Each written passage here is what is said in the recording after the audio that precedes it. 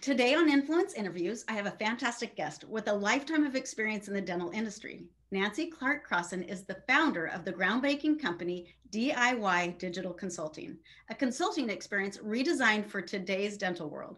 I have asked Nancy to come today to share more about this incredible program and how it can help you and your dental practice.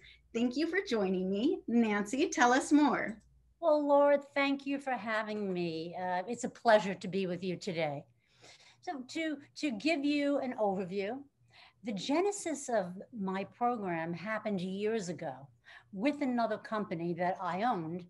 And what I did was I had created ebooks of every system, every protocol, detailed, itemized, line by line systems. So that's what I had done. And when I went into dental practices, that's what I bought in. When I did private consulting, I bought in my ebooks and the dentists loved them. They said, this is just what we need. We need systems and protocols. So take you, whatever, 5 years beyond that initial point. I met, well, I know Linda Miles, but Linda Miles read all the ebooks, read my new program, DIY, and said, Nancy, this is the best thing since sliced bread. I love it. And lucky for us, she became the DIY Digital Dental Consulting Advisor. So that is the bigger picture. And to break it down a little bit, why it even started 10 years ago is because dentists would talk to me all the time. They have complaints, they have problems in their office. I am solution oriented. So when they would tell me their problems, I would go ahead and say, well, did you think of this? Do you have this? Do you have that? I love that. And they said no. And I said, have you thought of hiring a consultant? And they said, well, I have to be honest. Sometimes we've heard bad things. Sometimes it gets worse before it gets better. And to be honest, the cost sometimes is prohibitive. Right. And ultimately, who will I pass that cost on to? And that would be my patients. So I need to justify that. And in today's world, Laura, for a large practice, a consultant can be anywhere from $40,000 to $75,000. And in today's world, and I totally agree with a very large practice, you really need a couple of years. Yeah. You need a couple of years to get everybody on board and everyone trained and everyone agreeing to the process. So, Yeah, don't you think that a lot of people think that, wow, that sounds like too much time? You yeah, know, how do I put a couple year absolutely. focus on this? Absolutely. But the truth is consultants come in, not everybody, I can only speak for what I know, Mhm. is they'll come into a practice and they'll do a 2 or 3 day observation. They have dinner with the dentist. They already have their program and then they customize it a bit for the practice that they're in. And they leave them with a 30, 60, 90 day book of what to do and how to do it. So to be clear, I think on-site face-to-face consulting is the very best. But because so many dentists don't want to do that, yet they want to improve. They want to take their level to the next practice, they want to take their practice to the next level. You got what I mean? Right, I So, gotcha. so what they do is they take seminars, they might read books, and they bring in bits and pieces into the practice. And for me, that is a no-no. And here's why. Because the team members on a Monday morning, they'll go, oh, she went to a seminar this weekend and she's bringing this back. This is what I'd like to do with no plan for implementation, no plan at all. And you know what? The team may or may not agree. Right. And and systems, protocols, consulting, practice management, it's really not rocket science. I mean, it just isn't, but the implementation process can feel like it. Yes. So maybe they'll implement it, maybe they won't, and then something else comes up, and maybe every month the dentist wants to do something different, and that is a recipe for disaster. Yes. So I created a program. It's not bits and pieces. It's from soup to nuts. It starts with a discovery process. It starts with leadership, as I don't know what consultant wouldn't start with a leadership process. Then we bring the team on board. And then our program is broken down into team calibration, cash flow, unscheduled treatment, and then we have a new patient experience. But these protocols, and it's very detailed, there may be 25 steps. Then we go into dental assisting section, the admin section, the hygiene section. We've got a terrific marketing section that before a dentist commits to 5% of their net collections on marketing, there is something they can do that's very powerful in the practice. And it's a 3-tier setup. We outline it clearly and then give hundreds of marketing suggestions.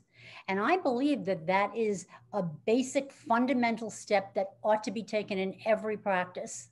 Yes. However, who's going to lead that? The dentist wants to be in the operatory. They want to do treatment. So who will it be? It'll be their practice administrator who can champion the program, or someone who's really, really interested. So they have a champion of the program who helps each team lead in every section. And it may sound like I'm saying a lot, but this program, there's a blueprint. Yes. There's a blueprint for what steps to take. Having said that, the beauty of this is you do it in your own way, in your own time, take what works, leave what doesn't. It's customizable. Yes. It evolves as you evolve. So you have it for a lifetime, and it's a very small price to pay, $19.95, to have a program for a lifetime.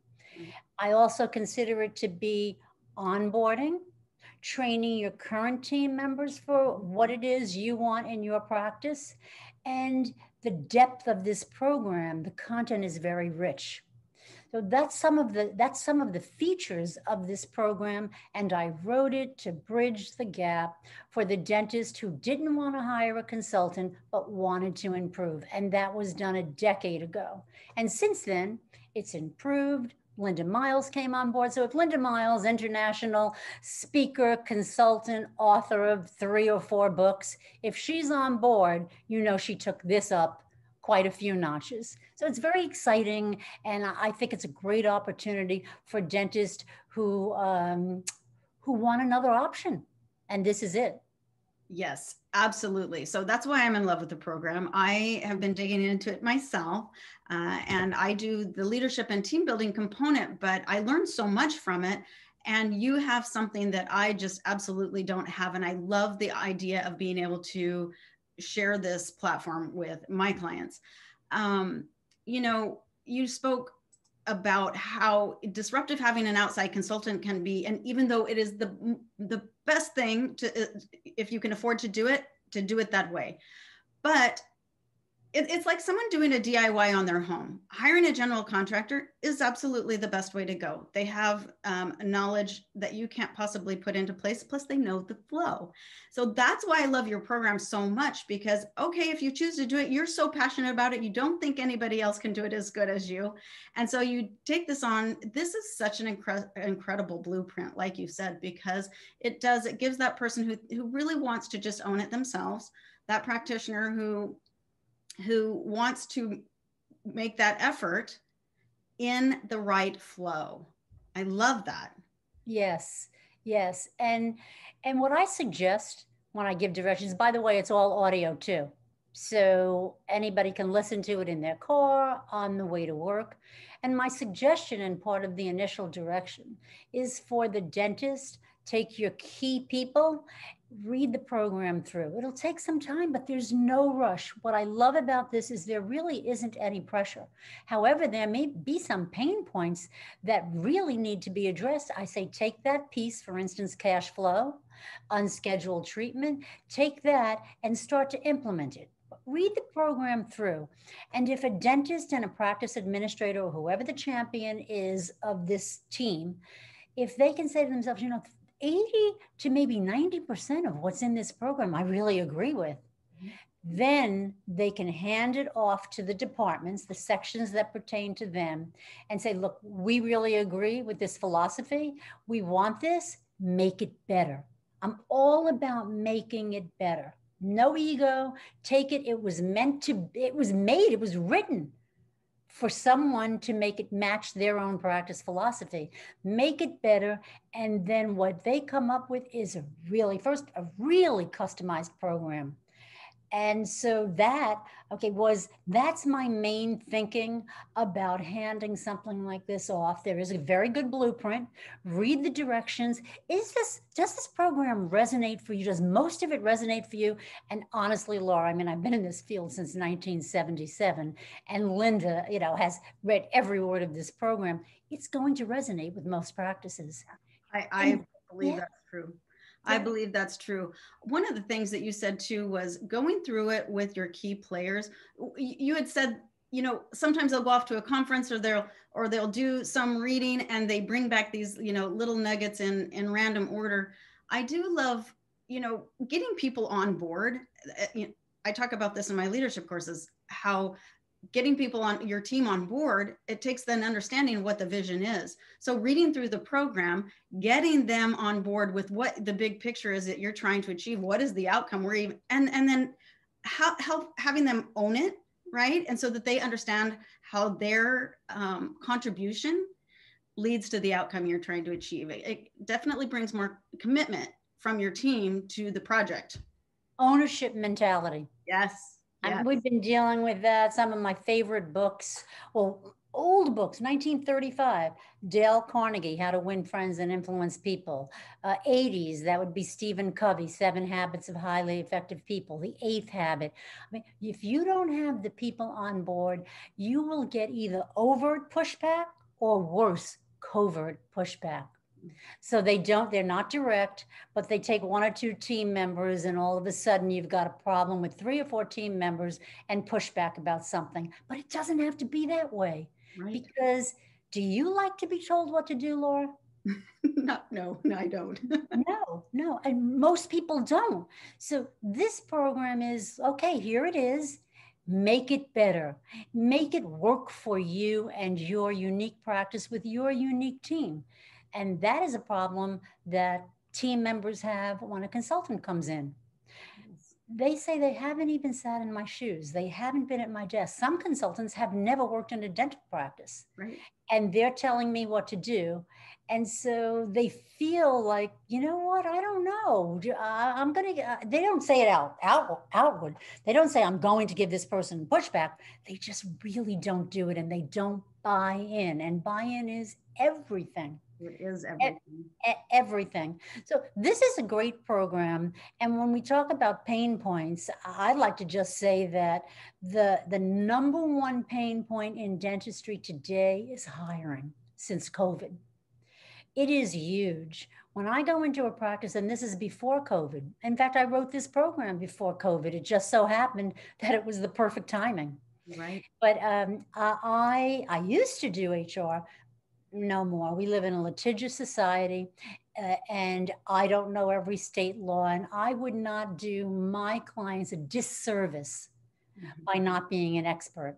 And dentists understand about experts because they use specialists for their patients all the time. But HR is the number 1 problem. And I think if you have a company, and I don't mention companies, but I certainly, if anyone wants a referral from me, I'm happy to give it. But having an HR company is imperative. And also, a side note, we're not talking about this, but having analytics. And you really need to measure. What gets measured improves. And so those are 2 things to me that completes the big picture of consulting. Almost every consultant will bring in analytics. For me, I have to have an HR company. And then the dentist can focus on this, because those areas, the HR that has to be handled, they have to hire the right people. But then this program is onboarding. And it's onboarding forever because they have it for a lifetime. Onboarding, retraining. In our world, I don't know about your world, Laura, but in our world, and I've been in this field since 77, it's trial by fire. Oh, yeah. Just throw somebody in the position, and the person who has to train them, they're so nice, but they're usually annoyed because they have their own full-time functions. And if they're still around. Yeah, of course. I mean, oftentimes, I've been in practices where they've replaced the person. There's no one left to train them. So you kind of have a hodgepodge of training coming from the practitioner and the other staff members that are there. And yeah, so if you have a protocol, an onboarding training system, a world-class training system that is actually fit for your practice. How amazing is that? Yeah, it's very necessary. If we don't train our team and tell them what our philosophy is, then they'll do what they've always done. And by the way, some people are fantastic. They bring in great stuff into a practice. They've come from a great practice. They're avid readers and they are fantastic. But that's not the case for most people. So if we don't tell them what we expect, then they'll do what they've always done. Mm-hmm. And that usually, honestly, is just not pretty. It causes a lot of disharmony because other team members are doing it one way, but without a system, without something to follow, you can't blame team members. I don't. Right, absolutely. Although I do think there is a lot of that going on. So that kind of comes back to the leadership, not just of the practitioner, but whoever your key players are, that your team having leadership and communication skills is so important, because you have to be able to be in a place where you can admit, I don't know how to do this. I have, how can you help me, and be vulnerable enough. And some cultures in some practices don't have that. And so there's a lot of stumbling along. There truly is a recipe for disaster. And it may not show up right away, but when it does, it's not pretty. It truly isn't. So this we're offering an affordable program that can be, you can do it yourself. We do offer support, by the way. That Discovery 2 process is an anonymous survey process. And so we're able to prove to the team that it's anonymous. And then once they feel like they can be honest, Mm-hmm. then the answers to a survey like that are very different than an answer to a question that says, well, what can we do differently? And the team knows, they really know what's going on in the practice. That's why sometimes it's so offensive to bring in an outsider. Right. But they will give a different response if they think that there'll be any kind of retribution, if their raise is on the line, if their status is on the line. So having an anonymous survey process, which I know many companies try to do, and when we talk to each other, they say, tell me about it, you're preaching to the choir. Making sure that the team believes it's anonymous is key. So having this process, it engages the team to say what they really think. And for me, some people don't, but for me, I'd rather know what's going on than to not know what's going on and for it to come out in some weird passive aggressive way. Right. That's what happens. So we have an affiliate. We have there's 10 of us, 14 of us, and we will guide the team through that survey process. And then if the dentist needs more help, we have our affiliates, Moster Consultants, who can help. That's between the doctor and the affiliate. I have nothing to do with that, but we felt it would be important not to just leave somebody out there hanging without offering some kind of support. So we do.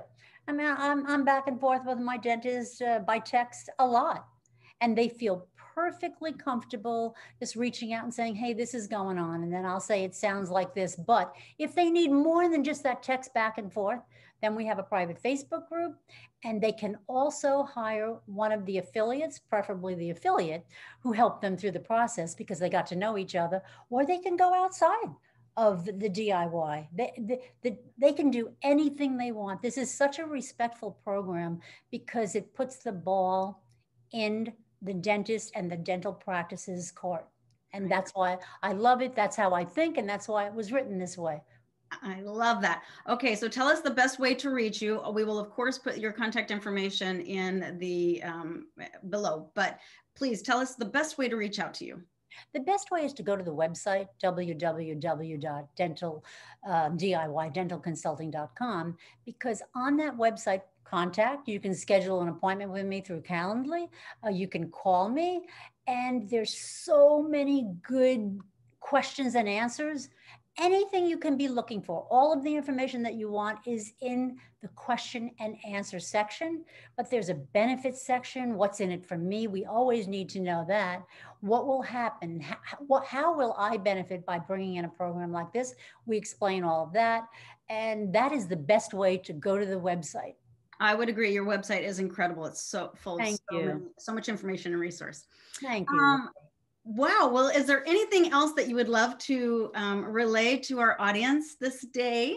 I think the important thing that I want everyone to know is how blessed DIY is to have an advisor like Linda Miles.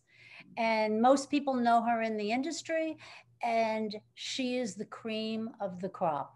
And to have somebody like her be an advisor is just paramount. So the quality and the level is so high and the content is so rich. I think that's what people really need to know. Yes, thank you. Awesome. Wonderful. Well, please reach out to Nancy if you have any questions or want to get started with the DIY yourself. It's such an affordable program that will reap incredible rewards for your practice and your team. Thank you for joining us today on Influence Interviews, and have a wonderful rest of your week. Thank you, Laura.